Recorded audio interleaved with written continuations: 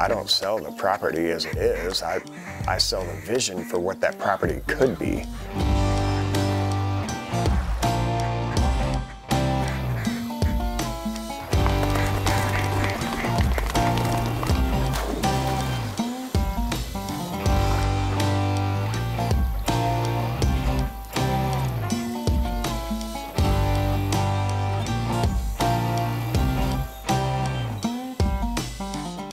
There's a scarcity in the real estate market for waterfowl development property.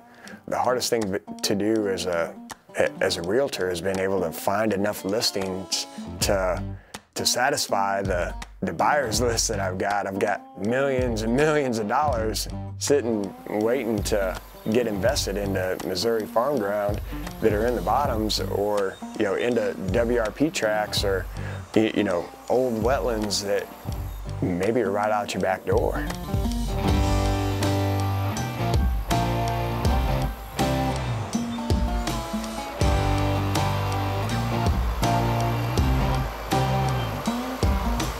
We've seen shifts in the migration patterns, and the list is long of people who are trying to get to north central Missouri and along the Mississippi River and other areas in Missouri that hold ducks right around Sumner and the Swan Lake National Wildlife Refuge area.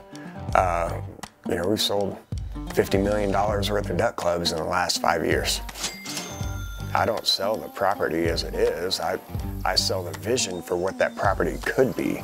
I do a historical review where we go in, we look at elevations and old maps and old hydrological reports and try to understand where this property has come from, because that gives us a better idea of what management styles or what habitat development is most likely to work.